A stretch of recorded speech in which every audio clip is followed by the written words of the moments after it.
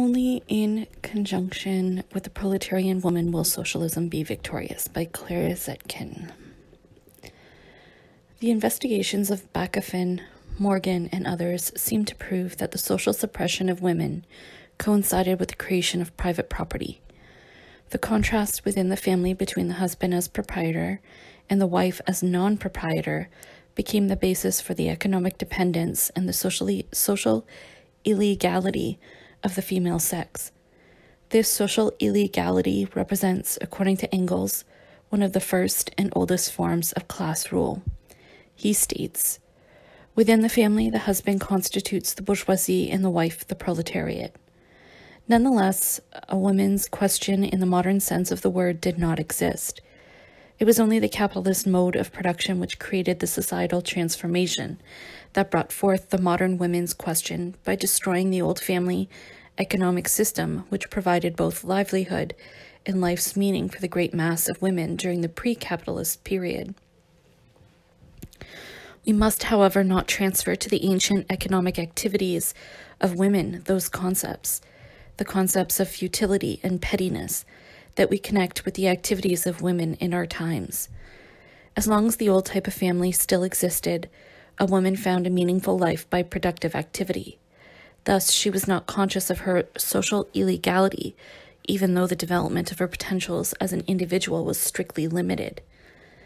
The period of the Renaissance is the storm and stress period of the awakening of modern individuality that was able to develop fully and completely in the most diverse directions. We encounter individuals who are giants in both good and evil, who spurn the commandments of both religion and morals, and despise equally both heaven and hell. We discover women at the center of the social, artistic, and political life, and yet there is not a trace of a woman's movement. This is all the more characteristic because at that time, the old family economic system began to crumble under the impact of the division of labor. Thousands upon thousands of women no longer found their livelihood and their lives' meaning within the family. But this women's question, as far as one can designate it as such, was solved at that time by convents, charitable institutions, and religious orders. The machines, the modern mode of production, slowly undermined domestic production, and not just for thousands, but for millions of women the question arose. Where do we now find our livelihood? Where do we find a meaningful life as well as a job that gives us mental satisfaction? Millions were now forced to find their livelihood and their meaningful lives outside of their families and within society as a whole. At that moment, they became aware of the fact that their social illegality stood in opposition to their most basic interests. It was from this moment on that there existed the modern women's question. Here are a few statistics to demonstrate how the modern mode of production works to make the women's question even more acute. During 1882, 5.5 million out of 23 million women and girls in Germany were fully employed, i.e., a quarter of the female population could no longer find its livelihood within the family. According to the census of 1895, the number of employed women in agriculture, in the broadest meaning of this term, has increased since 1882 by more than 8%, in the narrow sense by 6%, while at the same time the number of men employed in agriculture has decreased by 3%, i.e. to 11%. In the area of industry and mining, the number of employed women workers has increased by 35%, that of men by only 28%. In the retail trade, the number of women employed has increased by more than 94%, that of men by only 38%. These dry numbers stress much more the urgency of solving the women's question than any highfalutin declamations. The women's question, however, is only present within those classes of society who are themselves the products of the capitalist mode of production. Thus it is that we find no women's question in peasant circles that possess a natural, although severely curtailed and punctured, economy. But we certainly find a women's question within those classes of society who are the very children of the modern mode of production. There is a women's question for the women of the proletariat, the bourgeoisie, the intelligentsia, and the upper 10,000. It assumes a different form according to the class situation of each one of these strata. How does the women's question shape up as far as the upper 10,000 are concerned? The woman of the upper 10,000, thanks to her property, may freely develop her individuality and live as she pleases. In her role as wife, however, she is still dependent upon her husband. The guardianship of the weaker sex has survived in the family law, which still states, "And he shall be your master." And how is the family of the upper 10,000 constituted in which the wife is legally subjugated by the husband? At its very founding, such a family lacks the moral prerequisites. Not individuality, but money decides the matrimony. Its motto is, "What capital joins, sentimental morality must not part." Bravo. Thus, in this marriage, two prostitutions are taken for one virtue. The eventual family life develops accordingly. Wherever a woman is no longer forced to fulfill her duties, she devolves her duties as spouse, mother, and housewife upon paid servants. If the women of these circles have the desire to give their lives a serious purpose, they must, first of all, raise the demand to dispose of their property in an independent and free manner. This demand, therefore, represents the core of the demands raised by the women's movement of the upper 10,000. These women, in their fight for the realization of their demand vis-a-vis the masculine world of their class, fight exactly the same battle that the bourgeoisie fought against all of the privileged estates, i.e., a battle to remove all social differences based upon the possession of property. The fact that this demand does not deal with the rights of the individual is proven by Herr von Sturm's advocacy of it in the Reichstag. Just when would Herr von Sturm ever advocate the rights of a person? This man in Germany signifies more than a personality. He is capital itself turned into flesh and blood. How accurate. And if this man has put in an appearance in a cheap masquerade for women's rights, then it only happened because he was forced to dance before capitalism's Ark of the Covenant. This is the Herr von Sturm who is always ready to put his workers on short rations if they do not dance to his tune, and he would certainly welcome it with a satisfied smile if the state as employer would also put those professors and scholars who meddle in social politics on short rations. Herr von Sturm endeavors nothing more than instituting the entail for movable female property in case of female inheritance, because there are fathers who have acquired property but were not careful in the choice of their children, leaving only daughters as heirs. Capitalism honors even lowly womanhood and permits it to dispose of its fortunes.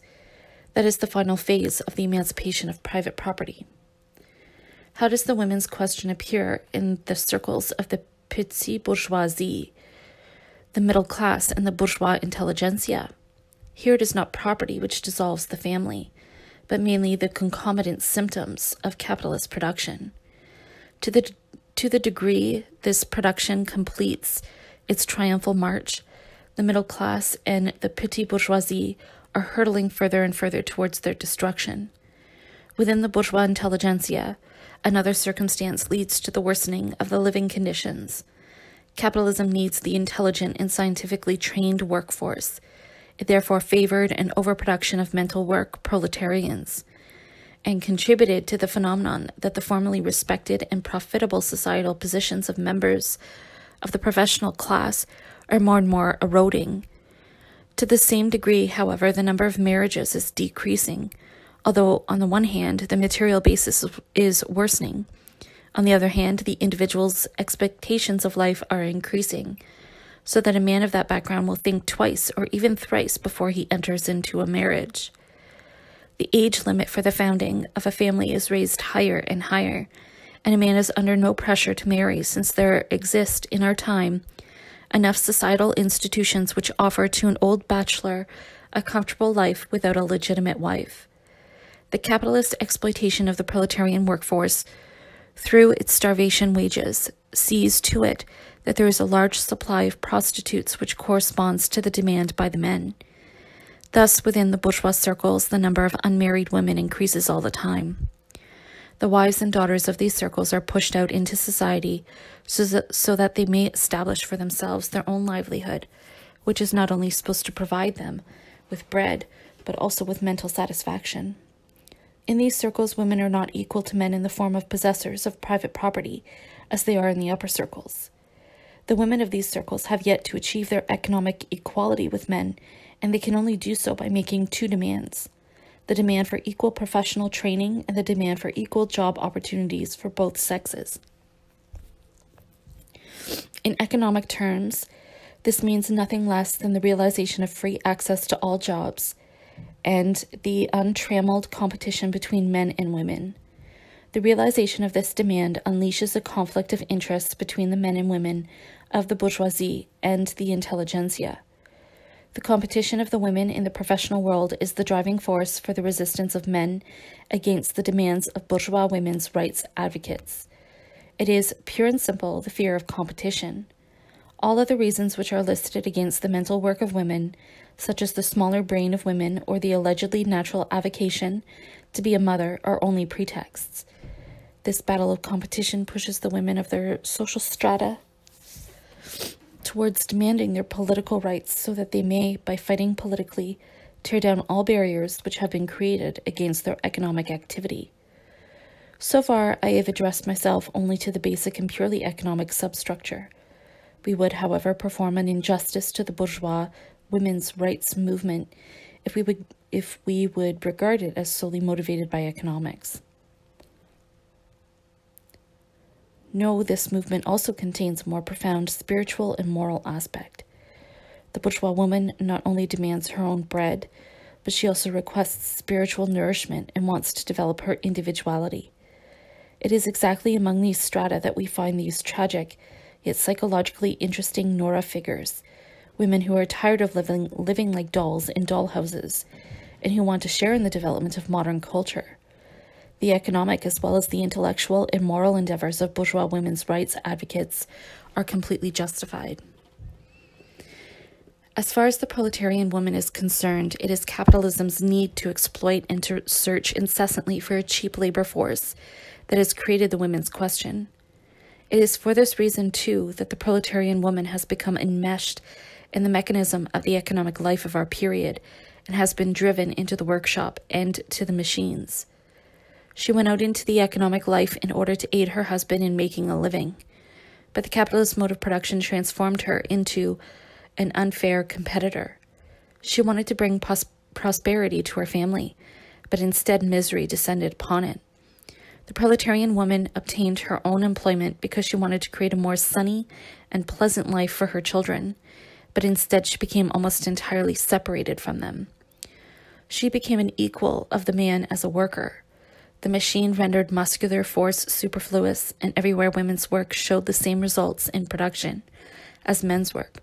And since women constitute a cheap labor force, and above all, a submissive one, that only in the rarest of cases dares to kick against the thorns of capitalist exploitation, the capitalists multiply the possibilities of women's work in industry. As a result of all this, the proletarian woman has achieved her independence. But, verily, the price was very high, and for the moment they have gained very little. If during the age of the family a man had the right, just think of the law of electoral Bavaria, to tame his wife occasionally with a whip, capitalism is now taming her with scorpions. In former times, the rule of a man over his wife was ameliorated by their personal relationship. Between an employer and his worker, however, exists only a cash nexus. The proletarian woman has gained her economic independence, but neither as a human being nor as a woman or wife has she had the possibility to develop her individuality. For her task as a wife and a mother, there remain only the breadcrumbs which the capitalist production drops from the table. Therefore, the liberation struggle of the proletarian woman cannot be similar to the struggle that the bourgeois woman wages against the male of her class. On the contrary, it must be a joint struggle with the male of her class against the entire class of capitalists. She does not need to fight against the men of her class in order to tear down the barriers which have been raised against her participation in the free competition of the marketplace. Capitalism's need to exploit in the development of the modern mode of production totally relieves her of having to fight such a struggle. On the contrary, new barriers need to be erected against the exploitation of the proletarian woman. Her rights as wife and mother need to be restored and permanently secured. Her final aim is not the free competition with the man, but the achievement of the political rule of the proletariat. The proletarian woman fights hand in hand with the man of her class against capitalist society. To be sure, she also agrees with the demands of the bourgeois women's movement, but she regards the fulfillment of these demands simply as a means to enable that movement to enter the battle, equipped with the same weapons alongside the proletariat. Bourgeois society is not fundamentally opposed to the bourgeois women's movement, which is proven by the fact that in various states, reforms of private and public laws concerning women have been initiated. There are two reasons why the accomplishment of these reforms seems to take an exceptionally long time in Germany. First of all, men fear the battle of competition in the liberal professions, and secondly, one has to take into account the very slow and weak development of bourgeois democracy in Germany, which does not live up to its historical task because of its class fear of the proletariat. It fears that the realization of such reforms will only bring advantages to social democracy. The less a bourgeois democracy allows itself to be hypnotized by such a fear, the more it is prepared to undertake reforms. England is a good example. England is the only country that still possesses a truly powerful bourgeoisie, whereas the German bourgeoisie, shaking in fear of the proletariat, shies away from carrying out political and social reforms. As far as Germany is concerned, there is the additional factor of widespread Philistine views. The Philistine braid of prejudice reaches far down the back of the German bourgeoisie. To be sure, this fear of the bourgeois democracy is very short-sighted. The granting of political equality to women does not change the actual balance of power. The proletarian woman ends up in the proletarian, the bourgeois woman in the bourgeois camp. We must not let ourselves be fooled by socialist trends in the bourgeois women's movement, which last only as long as bourgeois women feel oppressed. The less bourgeois democracy comprehends its task, the more important it is for social democracy to advocate the political equality of women. We do not want to make us out to be better than we are. We are not making this demand for the sake of a principle, but in the interests of the proletarian class. The more women's work exercises its detrimental influence upon the standard of living of men, the more urgent becomes the necessity to include them in the economic battle. The more the political struggle affects the existence of each individual, the more urgent becomes the necessity of women's participation in this political struggle. It was the anti-socialist law which for the first time made clear to women what is meant by the terms class justice, class state, and class rule.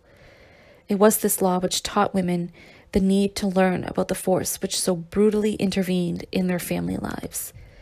The anti-socialist law has done successful work which can never have been done by hundreds of women agitators, and indeed, we are deeply grateful to the father of the anti-socialist law as well as to all organs of the state, from the minister to the local cop, who have participated in its enforcement and rendered such marvelous involuntary propaganda services. How then can one accuse us social democrats of ingratitude? Yet another event must be taken into consideration.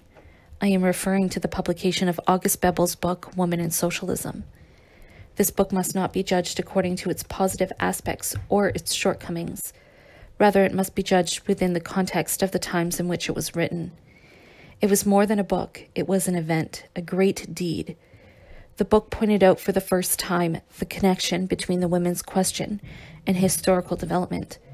For the first time, there sounded from this book the appeal, "We will only conquer the future if we persuade the women to become our co-fighters." In recognizing this, I am not speaking as a woman, but as a party comrade. What practical conclusions may we now draw for our propaganda work among women?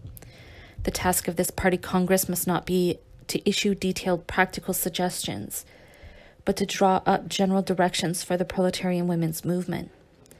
Our guiding thought must be, we must not conduct special women's propaganda, but socialist agitation among women. The petty, momentary interests of the female world must not be allowed to take up the stage. Our task must be to incorporate the modern proletarian woman in our class battle. We have no special tasks for the agitation among women. Those reforms for women which must be accomplished within the framework of today's society are already demanded within the minimal program of our party. Women's propaganda must touch upon all those questions which are of great importance to the general proletarian movement. The main task is, indeed, to awaken the women's class consciousness and to incorporate them into the class struggle. The unionization of female workers is made extremely difficult. During the years 1892 until 1895, the number of female laborers organized in central trade unions grew to around 7,000. If we add to this number the female workers organized in local unions and realize that there are at least 700,000 female workers actively involved in large industrial enterprises, then we begin to realize the magnitude of the organizing work that still lies ahead of us. Our work is made more burdensome by the fact that many women are active in the cottage industry and can, therefore, be organized only with great difficulty. Then we also have to deal with the widely held belief among young girls that their industrial labor is only transitory and will be terminated by their marriage. For many women, there is the double obligation to be active in both the factory and the home. All the more necessary is it for female workers to obtain a legally fixed workday. Whereas in England, everybody agrees that the elimination of the cottage industry, the establishment of a legal workday, and the achievement of higher wages are important prerequisites for the unionization of female workers. In Germany, in addition to these obstacles, there is also the enforcement of our unionization and assemblage laws. The complete freedom to form coalitions, which has been legally guaranteed to the female workers by the empire's legislation, has been rendered illusory by the laws of individual federal states. I do not even want to discuss the manner in which the right to form unions is handled in Saxony, as far as one can even speak of a right there. But in the two largest federal states, in Bavaria and Prussia, the union laws are handled in such a way that women's participation in trade union organizations is becoming more and more of an impossibility. Most recently in Prussia, the district of the liberal eternal candidate for minister, Herr von Bennigsen, has achieved everything humanly possible in the interpretation of the law of unionization and assemblage. In Bavaria, all women are excluded from public meetings. In the chamber there, Herr von Freilich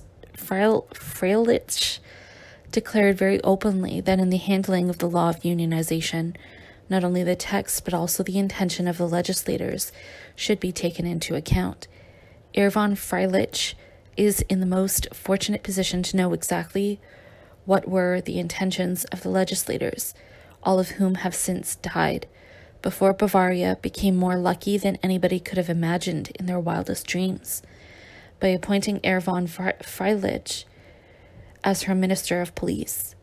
That does not surprise me at all, because whoever receives an office from God also receives concomitantly intelligence, and in our age of spiritualism, Herr von Freilich has thus obtained his official intelligence, and by way of the fourth dimension has discovered the intentions of the long-deceased legislators. This situation, however, does not make it possible for the proletarian women to organize themselves together with men. Until now, they had to wage a fight against police power and juridical stratagems, and on the surface they seem to have been defeated. In reality, however, they emerged as victors, because all those measures which were employed to smash the organization of the proletarian woman only served to arouse her class consciousness. If we want to obtain a powerful women's organization in both the economic and political realms, then we must, first of all, take care of the possibility of women's freedom of movement by fighting against the cottage industry for shorter working hours, and, above all, against what the ruling classes like to call the right to organize. We cannot determine at this party Congress what form our propaganda among women should take. We must, first of all, learn how we ought to do our work among women. In the resolution which has been submitted to you, it is proposed to elect shop stewards among the women, whose task it will be to stimulate the union and economic organization of women, and to consolidate it in a uniform and planned manner. This proposal is not new. It was adopted in principle at the Party Congress of Frankfurt, and in a few regions it has been enacted most successfully. Time will tell whether this proposal, when introduced on a larger scale, is suited to draw proletarian women to a greater extent into the proletarian movement. Our propaganda must not be carried out solely in an oral fashion. A large number of passive people do not even come to our meetings, and countless wives and mothers cannot come to our meetings. Indeed, it must certainly not be the task of socialist propaganda among socialist women to alienate the proletarian woman from her duties as mother and wife. On the contrary, she must be encouraged to carry out these tasks better than ever in the interests of the liberation of the proletariat. The better the conditions within her family, the better her effectiveness at home, the more she will be capable of fighting.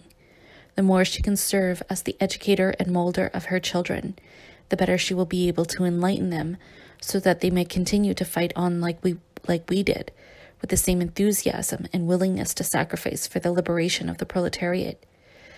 When a proletarian then exclaims, "My wife," he will add mentally, "comrade of my ideals, companion of my battles, mother of my children for future battles." Many a mother and many a wife who fills her husband and children with class consciousness accomplishes just as much as the female comrades that we see at our meetings. Thus, if the mountain does not come to Mohammed, Mohammed must go to the mountain. We must take socialism to the women by a planned written propaganda campaign. For such a campaign, I suggest the distribution of pamphlets, and I do not mean the traditional pamphlet on which the entire socialist program and the entire scientific knowledge of our century are condensed on one quarto page. No, we must use small pamphlets which discuss a single practical question from one angle of vision, especially from the point of view of the class struggle, which is the main task, and we must not assume a nonchalant attitude toward the technical production of pamphlets. We must not use, as is our tradition, the worst paper and the worst type of printing. Such a miserable pamphlet will be crumpled up and thrown away by the proletarian woman, who does not have the same respect for the printed word that the male proletarian possesses. We must imitate the American and English teetotalers, who put out pretty little booklets of 4 to 6 pages, because even a female proletarian is enough of a woman to say to herself, "This little thing is just charming. I will have to pick it up and keep it." The sentences which really count must be printed in great big letters. Then the proletarian woman will not be frightened away from reading, and her mental attention will be stimulated. Because of my personal experiences, I cannot advocate the plan of founding a special newspaper for women. My personal experiences are not based upon my position as the editor of Gleichheit, which is not designed for the mass of women, but rather the progressive avant-garde, but as a distributor of literature among female workers. Stimulated by the actions of Frau Knock-Kuhn, I distributed newspapers for weeks at a certain factory. I became convinced that the women there did not acquire from these papers what is enlightening, but solely what is entertaining and amusing. Therefore, the big sacrifices which are necessary in order to publish a cheap newspaper would not be worth it. But we also have to create a series of brochures which bring socialism closer to the woman in her capacity as female proletarian, wife, and mother. Except for the powerful brochure of Frau Popp, we do not have a single one that comes up to the requirements we need. Our daily press, too, must do more than it has done heretofore. Some daily newspapers have made the attempt to enlighten women by the addition of special supplements for women. The Magdeburger Volkstein set an example in this endeavor, and Comrade Goldstein at Zwickau has skillfully and successfully emulated it. But until now, the daily press has regarded the proletarian woman as a subscriber, flattering her ignorance, her bad and unformed taste, rather than trying to enlighten her. I repeat that I am only throwing out suggestions for your consideration. Propaganda among women is difficult and burdensome and requires great devotion and great sacrifice. But these sacrifices will be rewarded and must be brought forth. The proletariat will be able to attain its liberation only if it fights together, without the difference of nationality and profession. In the same way, it can attain its liberation only if it stands together without the distinction of sex. The incorporation of the great masses of proletarian women in the liberation struggle of the proletariat is one of the prerequisites for the victory of the socialist idea and for the construction of a socialist society. Only a socialist society will solve the conflict that is nowadays produced by the professional activity of women. Once the family as an economic unit will vanish and its place will be taken by the family as a moral unit, the woman will become an equally entitled, equally creative, equally goal-oriented, forward-stepping companion of her husband. Her individuality will flourish, while at the same time she will fulfill her task as wife and mother to the highest degree possible.